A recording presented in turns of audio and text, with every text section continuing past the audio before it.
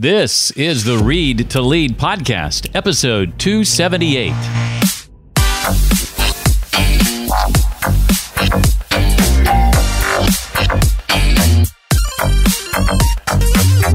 Gossip is a cancer inside organizations. Duplicitous people gossip. Dr. Covey said, when you defend those who are absent, you retain the trust of those who are present.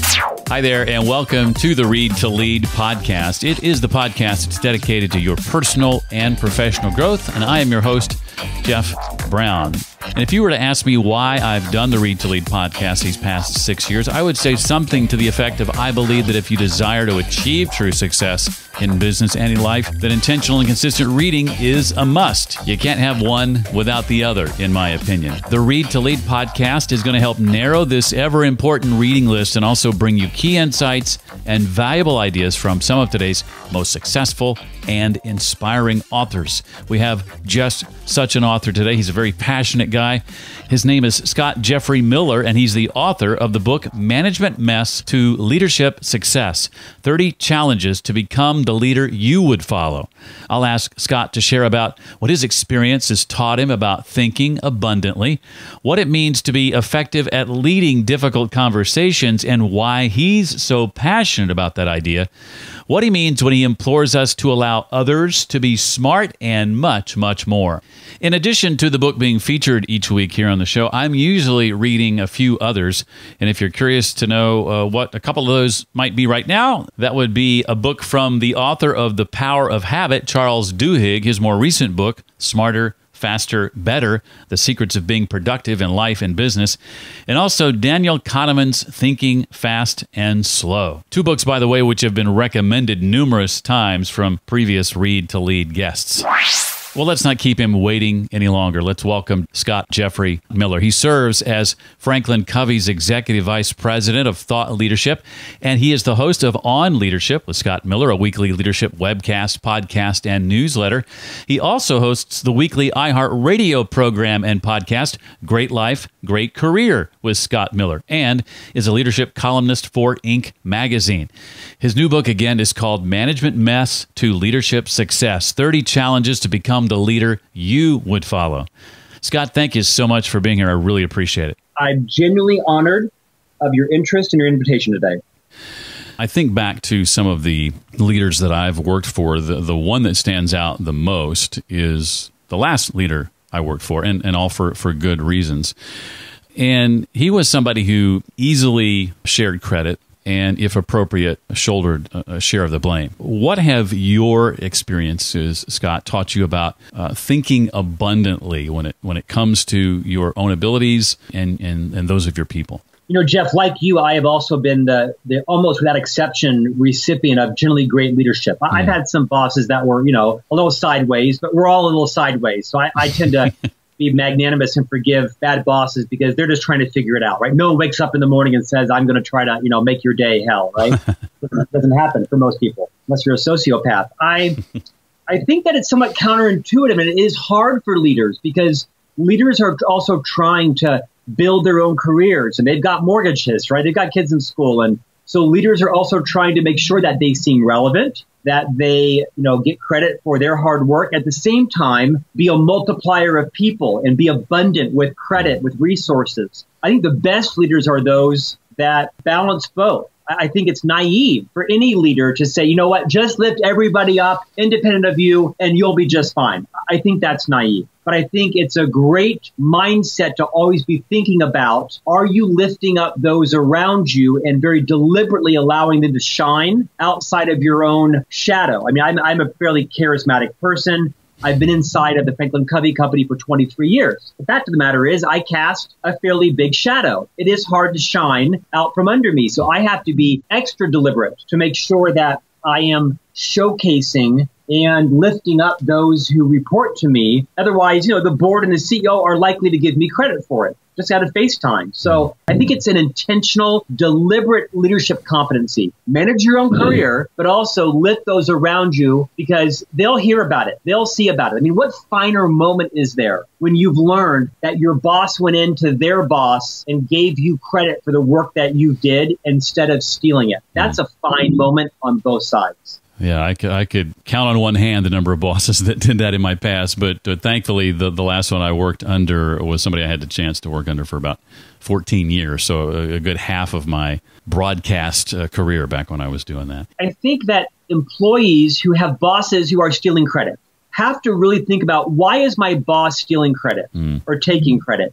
I mean, it comes down to their self-esteem, right? Their self-confidence, their own sense of insecurity in their job, in their talent, in their education. The more that you can try to uncover why your leader isn't comfortable giving you credit, the more perhaps you can work through and around that. There's usually a reason they're doing it. I'm not defending it at all, but the more you can understand, as Dr. Covey calls it, their private victory, how strong or how weak their private victory is, right? Have their own sense of self-worth and competence. The more you can find ways to either get credit for yourself, question them on it, give them reasons to move beyond their own insecurity. It is a case of insecurity. Pretty much that's it. Well, one of the 30 challenges that Scott lists is to listen first. It's a challenge in part, Scott says, because, and I like this, listening sucks. So, Scott, as someone with a propensity, in your own words, to interrupt, how do you work at being a better listener? Jeff, I wrote this book, Management Mess to Leadership Success, because after 30 years in the industry of leadership development, and as an executive leader myself, realized I've had a lot of messes. I'm not a complete mess, right? I've had a lot of successes, but I wanted to be vulnerable and share with the audience. It's okay to admit your messes. Everybody knows about them. Everybody's talking about them. Just acknowledge them. One of my biggest messes is, again, a result of one of my successes. Any success taken too far can become a mess. I'm a fairly seasoned and trained communicator. Like you, I host a podcast. I host a radio program on iHeartRadio. I give keynote speeches for a living. I've been taught to be an expert, if you will, at persuasion, influence, selling, communicating. And when as leaders, we've spent so much time investing in training our own communication skills, we rarely have spent much time in our listening skills. And listening is a communication competency. Listening is really a selfless gift. Talking selfish. Listening is selfless. Too many of us listen to respond, right? We listen to reply. We're on our own timeline. We're on our own agenda. We're on our own narrative. We have good intentions. We're trying to solve the other person's problem when in fact, they usually don't want us to solve it. They just want us to listen. So I think listening is counterintuitive. It takes great discipline. It takes a selfless desire of empathy to really get into the other person's head. And if you're like me at all, I tend to be a consummate interrupter because I want to solve the other person's problem. I want to speed it along. Dr. Deborah Tannen, the famed author of numerous books, the linguistics professor from Georgetown, says most people interrupt because we have our own version of how long the other person should be talking, right? I might think Jeff should talk for 48 seconds to be quiet. And Tina should talk for, 52 seconds. But we interrupt because we have a subconscious narrative of how long you should be talking. And I think a great way to minimize your interruption is to be conscious of it. The next time you're compelled to interject or interrupt or top their story or, ask them to move along, resist it. Put your lips together. Close your lips very gently. Count to 7. Count to 10. It's in that time, Jeff, that it's highly likely the other person will either stop talking, finish up, or even disclose an especially sensitive or delicate or sincere point that kind of brings it all together. I think it takes intentional, deliberate practice to become a better listener. It certainly does. I know one thing that I need to watch out for is someone could be sharing something with me that they enjoyed or something they did that they had fun doing, or it could be something, I don't know, a movie they watched that they liked. And often my first response can be my experience with the same thing. And if it's a negative experience versus their positive experience, and I start making it about me, suddenly I've kind of shut them down and they have nothing else to talk about. They have nothing else to share about that experience because I've just halted the whole conversation by saying, oh, well, I didn't really care for that. I didn't like that. Greg, that speaks to your self-awareness. And I think if you want to become a success in your leadership style, as parenting, as a parent, as a spouse, as a friend, really developing your self-awareness around what you just said. I do the same thing. We all do exactly what you just said. We just don't tend to admit to it, admit to our messes. So I applaud your own self-awareness. That's kind of half the battle in every mess. Well, I was intrigued when I opened the book before reading it and going through the table of contents, and there was this one challenge called Carry Your Own Weather. What does that mean exactly? Sure. So like much of my book, a lot of the concepts were with permission borrowed from wiser people than me. This concept was popularized by FranklinCovey's co-founder, Dr. Stephen R. Covey, of course, the author of the seminal book, The 7 Habits of Highly Effective People. That book has sold 30 million copies in 30 years. And Dr. Covey really talked about, in habit 1, be proactive. Proactive people are very deliberate in not giving over their emotional weather to other people.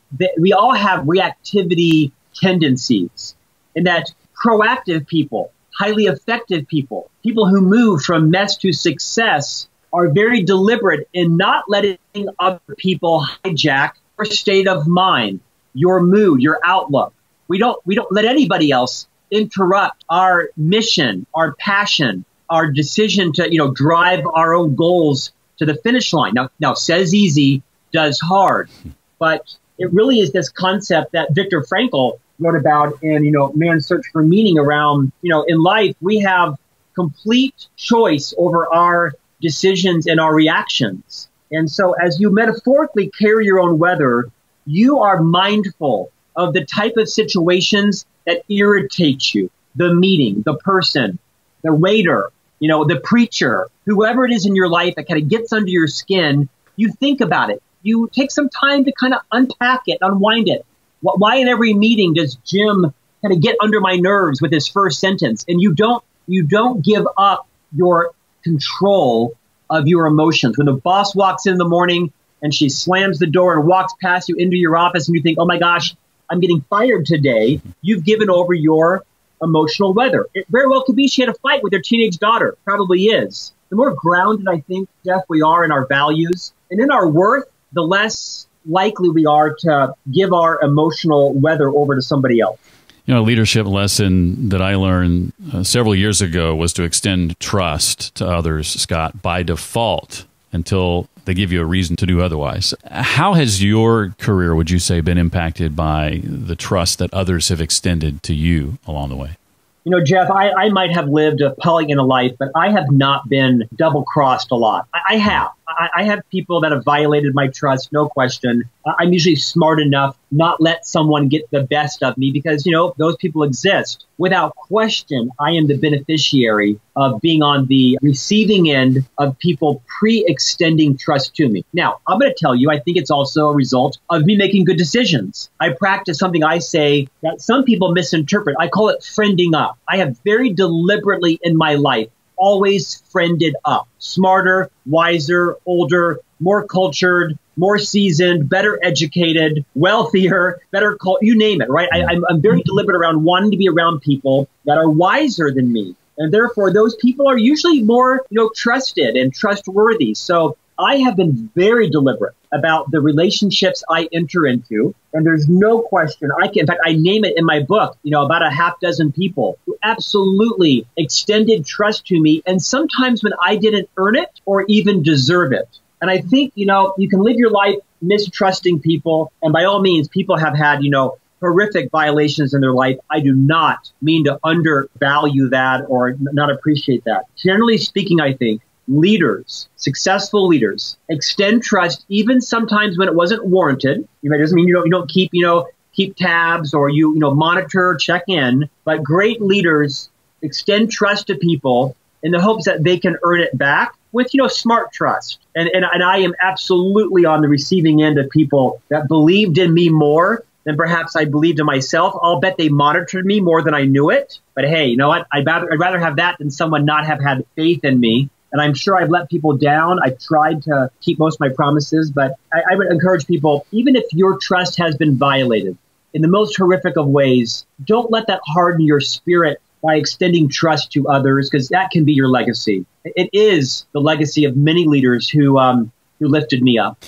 Well, leading difficult conversations is challenge number 12. And I had just read that chapter, that challenge, Sunday morning, right before seeing a friend who relayed to me that he was going to be having to let somebody go soon. And so I passed along to him the wisdom that I learned from Scott's book on that challenge. And Scott says in that chapter that, and I quote, "If you don't lead difficult conversations, step down immediately, call your leader and tell them you can't continue in your role any longer." Why do you feel so strongly about this one, Scott? Yeah, you've struck a nerve. This is by far my most passionate of all the challenges. It is incumbent on every leader to have difficult conversations, to discuss the undiscussables. You know, many people say to me, "Well, Scott, you're so good at it." Well, I'm good at it because I've done it 2,000 times. You know, I didn't come out of the womb being high courage. I think most of us are cowards. And Jeff, that's not a character flaw. That's just kind of a personality trait or a competency that we need to grow into. One of the best gifts, perhaps the greatest gift any leader can give their team members, is to be that transition figure in their life that had the courage to tell them the truth about their breath, their personal hygiene, their productivity, their self-awareness, their skills, their deficits, their ability to collaborate, their self-awareness, their strengths and their weaknesses, their blind spots. And some people might think, "Oh my goodness, you're crossing the line." Listen,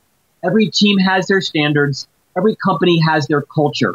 I have had conversations about people's personal hygiene. Sometimes it has to be done by HR. Sometimes if it's cross-gender, you might need someone else in the room. But I have said to people before, because I cared about them, listen, this is a sensitive conversation. I have your best interest in mind, and you have my word that this conversation will never leave this room.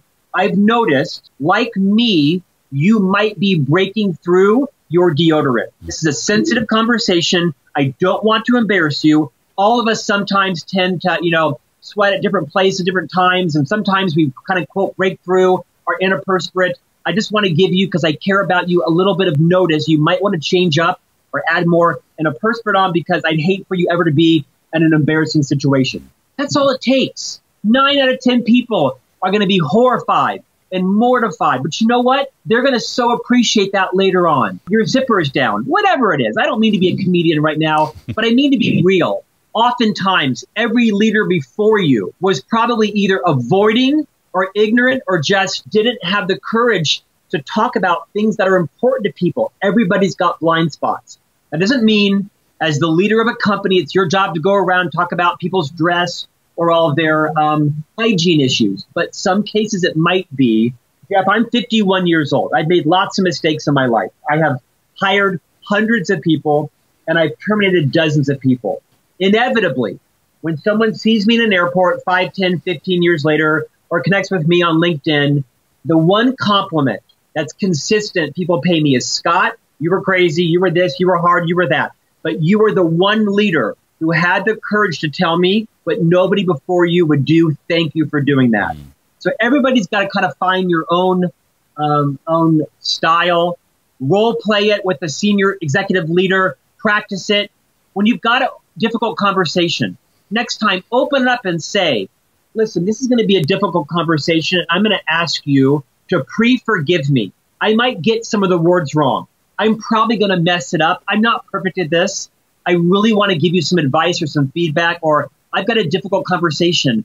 I've got to tell you, today's your last day in the company, and I feel for you, and your job is being terminated, and I want to talk to you about why. I'm probably not going to get all the reasons exactly right or say all the right words. Would you pre-forgive me on that?" Whatever the scenario is, most people will let down their guard when they know where your intent is. If you declare your intent up front, they're going to get better. I'm sorry, Jeff, that was a long answer, but I'm very passionate about this. Is this a good time to tell you, Scott, that you've got some food stuck between your teeth?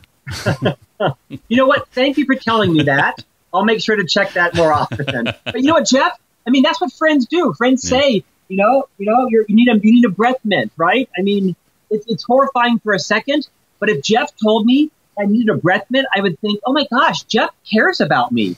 I'm horrified for a second, but you know what? The guy has my best interest in mind. You crossed a bridge with me that kind of has built some loyalty in me. Thanks for caring about me. Well, if I had a nickel for every time my wife told me I need a breath mint, me too, sir. I'd be a rich man. Yeah. Well, I almost feel bad asking about this next part, but Scott writes about it in the book, so I assume it's fair game. Years ago, he actually had a member of his team privately tell him, Scott, everybody here hates you, and if something doesn't change, we're all going to quit. How did you, Scott, respond to that revelation? You know, perhaps I should be more embarrassed about this, but I really felt that sharing my messes could be so helpful for other people on every side of the coin. Absolutely. So, I'm not embarrassed about that at all. I'm not embarrassed of most of what I've done in life because I've learned from it. I've apologized. I've asked for forgiveness, and I've moved on and hopefully changed. I tell you, it was mortifying, but you know what? I was mature enough to realize, and you might think I'm a narcissist, but I want to share this. As a leader, I'd done lots of things wrong, but I'd also done some things right. And what I had done right was establish a culture where that young man, who was not an especially courageous man, who now has gone on to enormous success, we're very good friends. He is now the president of FranklinCovey. He has eclipsed me and has moved beyond me. But what I had done is I had established a culture where it was safe to talk to the boss that way, and I was the boss. So he came in. He summoned a tremendous amount of risk and culture or courage. We sat down. We closed the door. We both kind of cried. And I was probably a little defensive. I wasn't belligerent. We talked through it. We talked about, some of the pressures that I was under, some of the insane things I was, demanding from people. I think it improved. I will tell you to this day, almost everybody in that office and I are still very good friends. They call me for jobs and I recommend them on LinkedIn. And I think people knew what my intent was and that I was genuinely a very trustworthy person under a lot of pressure, making not unethical or immoral decisions, just, being a bad boss, right? Good people can be bad bosses. But to that point, Jeff, I don't think everybody should be a leader. I think I have lots of talents. I don't know that leading people is one of my natural talents. I think too often people are lured into a leadership position because they're the best salesperson or they're the best nurse or the best designer.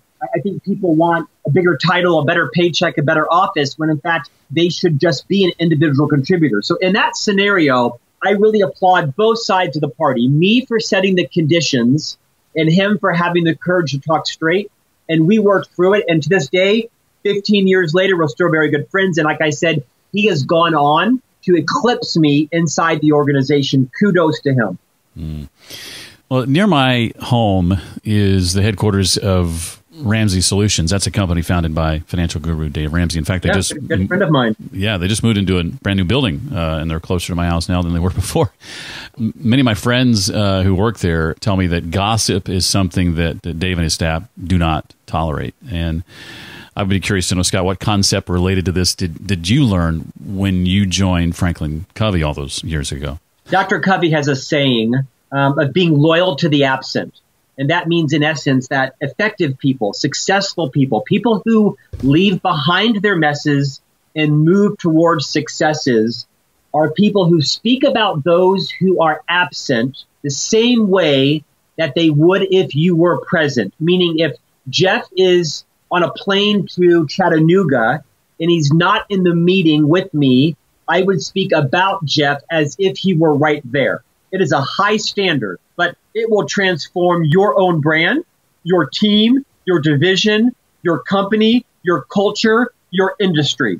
Because gossip is a cancer inside organizations. Everyone does it. I've done it. But when the leader sets the standard, with which our CEO, Bob Whitman, has, he does not tolerate gossip. He doesn't engage in it. If someone says something even around the lines, he will say, well, Scott's not here. Let's suspend that conversation until Scott's plane lands. Let's get Scott on the line and tell us what he was thinking. Let's assume good intent. Another way to stop it, someone is gossiping to you. and they're saying, you know what? Jim drives me crazy. He's never on time. He's so selfish. He just gabs on. I say, you know what? I'll bet Tim would have his feelings hurt if he heard that. And I'm sure that's not your intention. So I'm going to suspend judgment. And if I ever see that in Tim, I'll tell Tim directly. So again, this is a high standard, but it's the right standard. Gossip is a cancer inside organizations. Duplicitous people gossip. Decide today. You are going to speak about people when they are not in your presence as if they were. Dr. Covey said, when you defend those who are absent, you retain the trust of those who are present. Because if I see you trash talk other people, I know you're going to trash talk me. It's a high standard, but it can be transformative if the leader of the team decides to implement that level of behavior. The next question I want to ask you, Scott, is something you've hinted at when you were talking about insecure leaders earlier. But in Challenge 21, you call allowing others to be smart. Why is it important, in your view, that as leaders we ask ourselves and those working for us, what's it like being in a professional relationship with me? You know, Jeff, I know you and I have a mutual friend, Liz Wiseman, of course, the author of the seminal book, Multipliers. If your audience hasn't purchased Multipliers, I think it's one of the best, if not the best leadership book written in the last decade. Liz talks about how most leaders try to be the genius and not the genius maker. And it was such a profound moment for me is, I have worked for leaders who were or needed to be the smartest person in the room. And I have often been the smartest person in the room. In my own mind. In fact, I served as FranklinCovey's chief marketing officer for just shy of a decade. And there was a common joke in the room that best idea wins as long as it's Scott's. And I don't mean to say that's funny, because although it is funny, it's also insightful and horrifying and humiliating and action worthy. So I think it's a good question for leaders to ask themselves. What's it like to be in a meeting with you? What's it like to work on a project with you? What's it like to work for you? In fact, you know what? Go ask people. They won't tell you the truth unless you've created a culture where it's safe to tell you the truth. Because if you deflect and defend and bully them, no one is stupid enough to create that career cul-de-sac in their life. Who would tell their boss their presentation sucked unless the boss was genuine about the feedback? But go ask some trusted colleague, what's it like to work with me? What's it like to be married to me? And make a promise to yourself. You won't defend it. You won't talk it away. You won't deflect it. Doesn't mean you can't ask some clarifying questions, but whatever you do, don't explain it away or say, oh, you do the same thing, or I did that because. Just be quiet. Because a great leader's job is to multiply talent, attract talent, retain talent, and actually attract and retain talent that is smarter than you. People who are great leaders are humble enough, they're confident enough, they're secure enough to surround themselves with people who are smarter than them. And that's a lesson I learned about 25 years later than I should, Jeff. I mentioned that leader I last worked for. He was the epitome of leveraging the collective brain power in the room. Lucky you. When it comes to vision, Scott says it's not enough as a leader to have vision. Leaders create vision, and it's a mistake to assume that your work is done after you create it. I'm wondering if you would expound on that a bit, Scott. Yeah, I think in my experience from traveling the world, working with thousands of CEOs and leaders and all of that, that too often leaders think that their job is to, like I said earlier, give the grand speech, paint the grand plan, and maybe repeat it a couple of times. But that's like 10% of the job, right? Every leader knows you do have to repeat the vision a bunch of times. You do have to recommunicate it via more presentations and more town halls. But that isn't enough, and you're fooling yourself if you think it's just enough to give the grand speech and then think it's all going to translate down into reality. I mean, that's insanity, right? You have to not just clarify the vision, create the vision. You got to then roll up your sleeves and sometimes be in the trenches. You have to not just construct the goal in a from X to Y by when format, right? We're going to increase customer retention from 80% to 84% by the end of the fiscal year. You then have got to work with your senior leaders, or if you're a mid-level leader, your junior leaders, and translate it into their behaviors. What are they going to actually do differently tomorrow? They've got to either learn something new or do something different, and so do you. So don't rest on the fallacy, the naivete, that because you've painted some grand vision, that's going to work out. That's just lunacy. You've got to have the stamina, the humility, and the dogged determinism to see it through. I think too often senior leaders think they've earned the right just to lead the troops. You know what? Sometimes the best thing you can do as a leader to ensure that your vision comes to reality, roll up your sleeves, walk down to the production room, and go stuff 100 envelopes, or go, help set up the room. Not because it's above you or beneath you, but you want people to see that you know what it takes and you're committed to helping. I can tell you one time, our chief financial officer, a man of extraordinary intelligence, character, he's way above, rolling up his sleeves. He went down to the warehouse once and helped us pack like 6,000 boxes. And I will never forget the 80 people watching Steve Young roll up his sleeves and his shirt cuffs and his tie and pack a bunch of boxes for a big client promotion. I think that built more loyalty to him than any spreadsheet, investor call, stock market, increase. It doesn't have to be daily, even monthly, but be deliberate in showing your people that you know what it takes to not just communicate, create, but fulfill a vision. Scott, you mentioned your particular passion for one challenge earlier, but I can hear the passion in every one I've asked about, and I appreciate you bringing that with you today very, very much. We've covered maybe a third of the 30 challenges. I do have a couple of questions that I want to ask you, not directly related to the book, but before I do that, anything else you want to make sure we walk away with? I feel like I've answered really long, so I'll lend the time back to you. All right.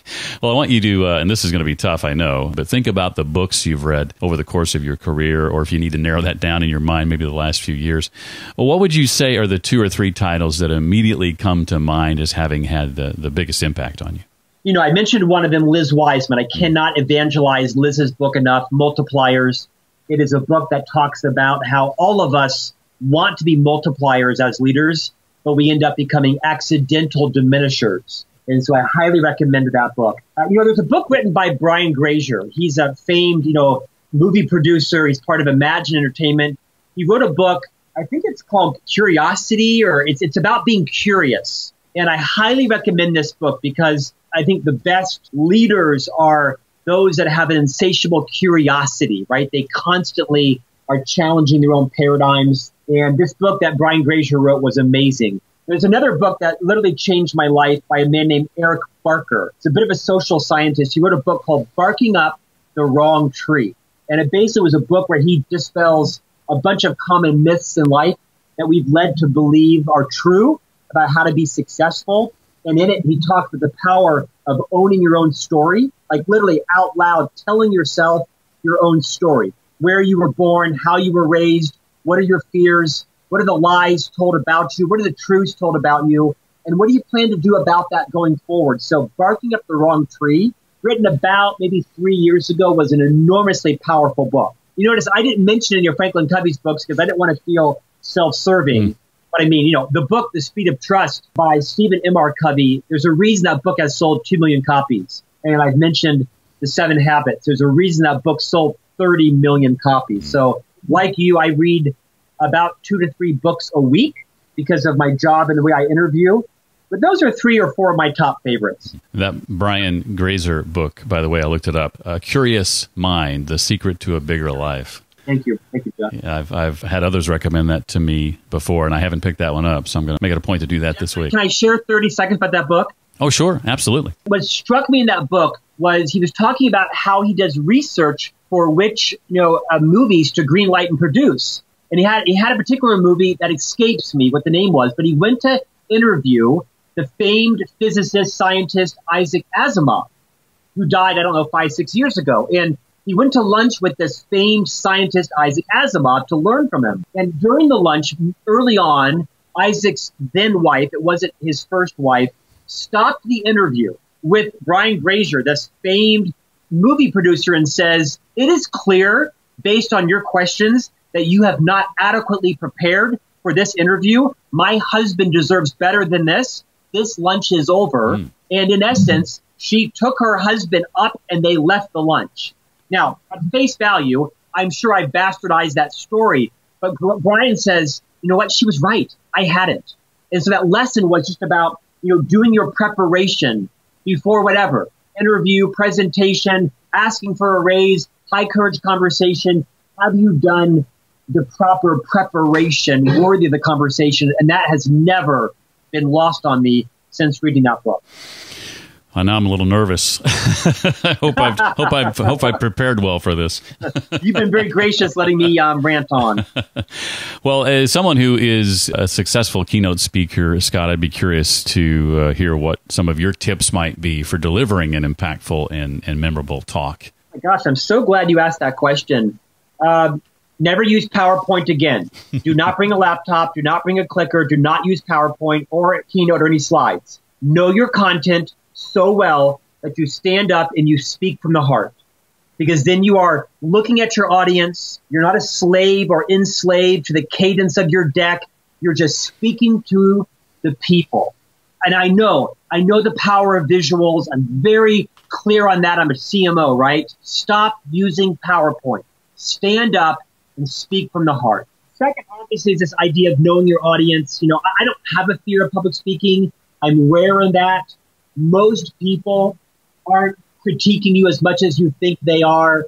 In terms of knowing your audience and preparing, you can't prepare enough, or perhaps you can't, right? If you over-prepare, you're going to seem rote. Just be relaxed, be confident, get there early, understand the layout, know the room. What is the audience struggling with? What do they need to know? You might need to repeat it a couple of times. Come off the stage, connect with your people. Never, ever, ever, ever, ever stand behind a podium, put it aside, and just connect with your people. I don't want to sit through another speech from a podium or somebody going through 80 PowerPoint slides, looking at a monitor in front of them. So that's what I would say is you'll never see me give a speech from a PowerPoint deck ever again. Yes, there are graphs that I probably should show. Yes, there are logos and pictures that might make it different or better, but I think that people came to learn from me, and that's what I'm going to deliver. Challenge accepted. That's something that I struggle in my mind with letting go of that tool, but you've convinced me, so I'm going to try that next time out. I'm honored. Last question: What's ahead for you and your team? What's around the corner that has you excited about that you'd like to share? Thanks. Well, I have a second book that's coming out October 8th by Simon & Schuster. I'm the co-author of that book. It's called Everyone Deserves a Great Manager, the 6 Critical Practices for Leading a Team. That's a book with, obviously, FranklinCovey. Very excited about being a co-author on that book. And then my publisher that published Management Mess to Leadership Success has optioned 8 additional titles. So I am now in the process of writing Marketing Mess to Brand Success. That will come out sometime next spring. The third book will be Job Mess to Career Success. And then I have a whole Mess to Success series planned around sales, relationships, communication, parenting. I think in the next decade, you will see a whole Mess to Success branded series where I'll be writing and speaking and blogging about that, because I do think there is enormous power in admitting your messes. I'll end, Jeff, with a very dear friend of mine, is ironically from your hometown, Indianapolis. Her name is Rebecca Hession. She's a former associate of mine at FranklinCovey. She said something that is perhaps the most profound thing I've ever heard. She said, and I quote, "You think they don't know, they do." And for me, there is enormous power in just admitting your messes. Everyone's talking about them. Everyone knows them. Don't wallow in them. Own them, fix them, and move from mess to success. Well, with that information, I think it's safe to say you may be getting future invitations to come back to the Read to Lead podcast if you'll have us. I would be honored, sir. Thanks for your passion around reading and literacy. Thanks for the platform today. I'd be honored to be back on whenever you thought I was worthy of it. One more time, Scott's book is called Management Mess to Leadership Success, 30 Challenges to Become the Leader You Would Follow. For a link to that book, the books that both Scott and I recommended, or to connect with Scott via social media, just check out the show notes page created just for this episode. You'll find that at readtoleadpodcast.com/278 for episode 278. If you have questions or comments or feedback on Read to Lead, well, if you do, you can send that to me directly, jeff@readtoleadpodcast.com. Any books you've read recently that you think should be featured on Read to Lead but haven't been yet, let me know. Well, that's going to do it for this week. I look forward to seeing you next time for the next episode of the Read to Lead podcast. Until then, remember, leaders read and readers lead.